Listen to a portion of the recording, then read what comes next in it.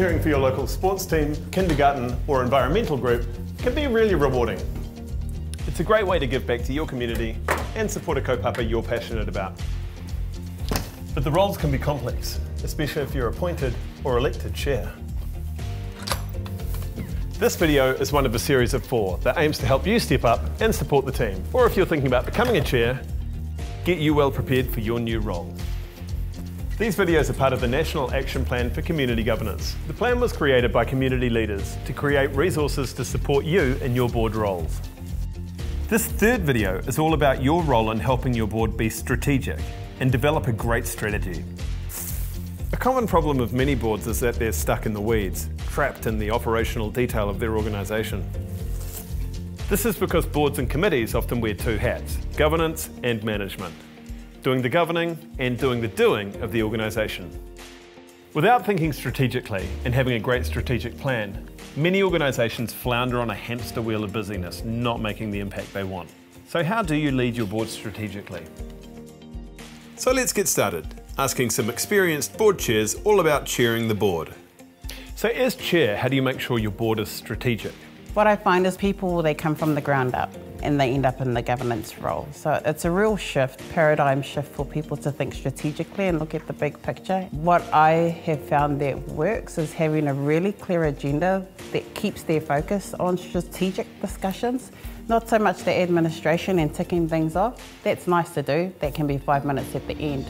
But really creating a culture where people are used to looking at big picture, used to thinking strategically, and sometimes it's about putting the right documents and information in front of people to help prepare them for that level of conversation as well. For me, to keep us strategic, we try and keep our main goals in front of us. We keep revisiting it when we have our meetings together, and then we also weave that across into our WIPs, which are our work in progress meetings, so that the team are aware and they keep those goals front of mind as well. I think a really important feature of keeping a board strategic is to make sure they have a very clear sense of the purpose and the mission and why they're there. And different organisations have different purposes. And it's really important for the boards to have a clear idea about what the purpose of their organisation is. Having a good chair is really, really important to facilitate that process as well. So keep our eyes up and keep our focus straight. And how do you develop a great strategy? We'll try and bounce some ideas around together. We'll have a jam, we'll kōrero, we'll debate, we'll discuss, and then basically it's kind of like you throw mud at the wall and you figure out what's going to stick. So whatever's going to stick is the part that we're going to test. So once we've kind of got ourselves some core fundamentals, then we'll put that out for broader discussion among our team, our partners, and anyone else that's supporting us to get to where we need to go. The way to develop an effective strategy is to make use of the knowledge of the board members.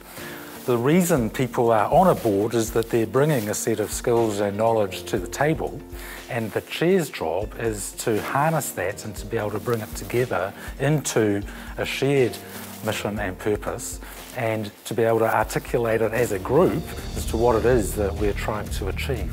So I think collectively you'd look around the board table and identify, do we have strategic thinkers here? Do we have people who have experience in developing strategy, strategic plans? And if you don't get someone who does, I really value having an independent person, and try before you buy. So you shop around and you find people they really have an art, I call it for weaving, where they can listen to people and then articulate that and write the plan for you.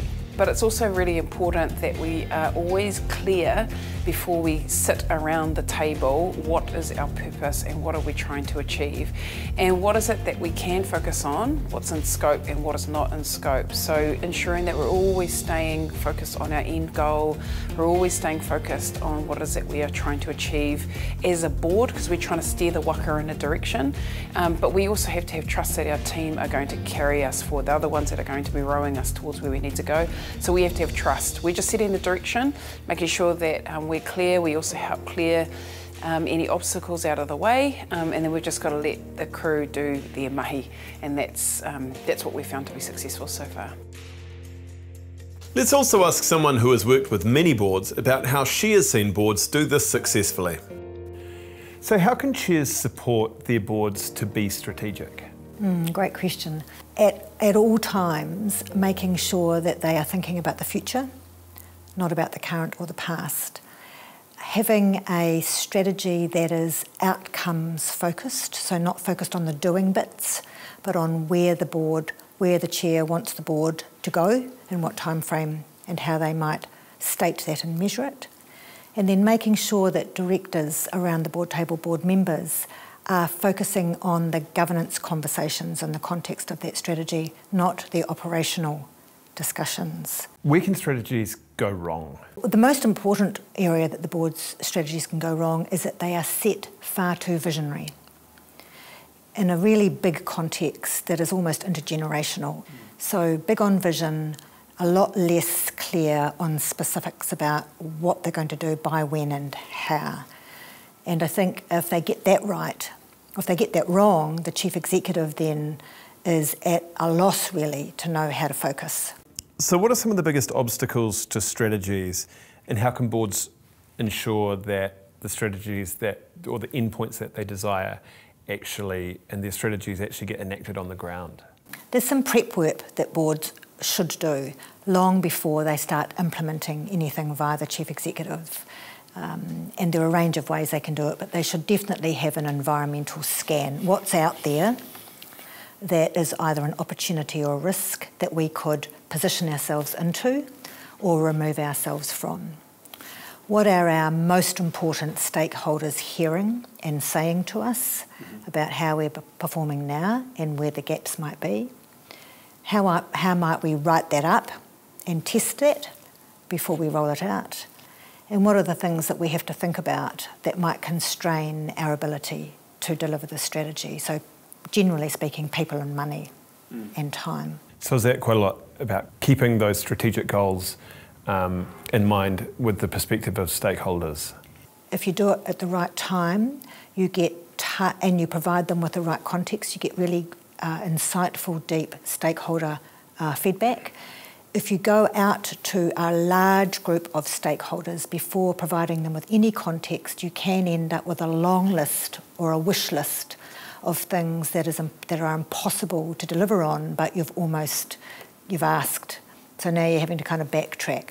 So in my view and in our experience coaching boards, the board does its thinking first and gets really clear about where it wants to go on behalf of its owners and its stakeholders, and then tests that before locking it in. That's what I would recommend. Not only do chairs have to lead strategically, they also have a key outward-facing role as spokesperson, media commentator, and engaging with key stakeholders, all as a busy volunteer. How do you do all this and do it well? So how do you go about managing the outward-facing part of your role? So acting as a spokesperson for your stakeholders and for your organisation? Well, you've got to be prepared to front. And there's courage in that. And even making this video is chair fronting as part of the job. And some people hate that, some people like it.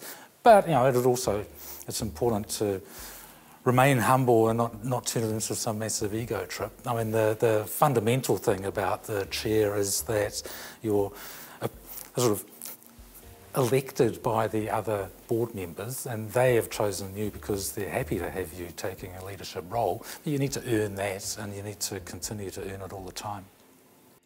Especially dealing with media, we have a saying, what would that look like on the 6 o'clock news, basically. That's the test for our accountability. So any decision that's made is often tested through what would that look like on the 6 o'clock news? Because many of us are funded by taxpayers, we're government funded, we're non-profit organisations, so we have to be really diligent about our decision making and transparency and outward perception. We might think it was a great idea and decision, but what does it look like from the outside? We often talk a lot about what our key messages are, so it's not waiting until something happens, it's actually being prepared before then. And having key statements, we need to have the same language around a board table, that's really important.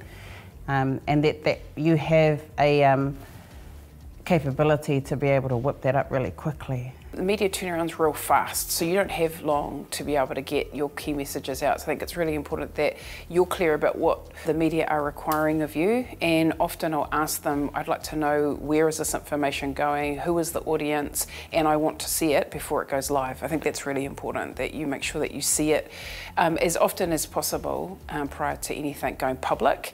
The other part that I tend to do is I'd like to just socialise the thinking with others. If it's so quick and we just have to respond, that's not the ideal position, but sometimes that's the reality. But at least if I've got 2 or 3 others that have just double checked it, made sure that everything reads okay and is actually representative of a collective view, all good. But I also have to be really clear of what is it that, again, I'm trying to represent in the media, and make sure that that I've been given approval and the okay.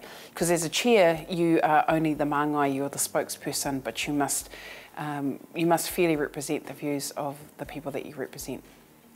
Our stakeholders are the whole community, so we're appointed on a representative basis, and we deal with grantees, people who are applying for money from us. So it's really important for us to know what's happening in the community, to know who those organisations are, and then to be able to evaluate, make judgments about where we want to prioritise our funding. So our links to the community are actually fundamental to us existing and being here. Spending time and taking time to form good relationships with stakeholders, being sincere about that and open about what you're trying to achieve in those relationships. Do they add value? We don't have liberty of time, so being really good with judgment and discernment when we're working with stakeholders.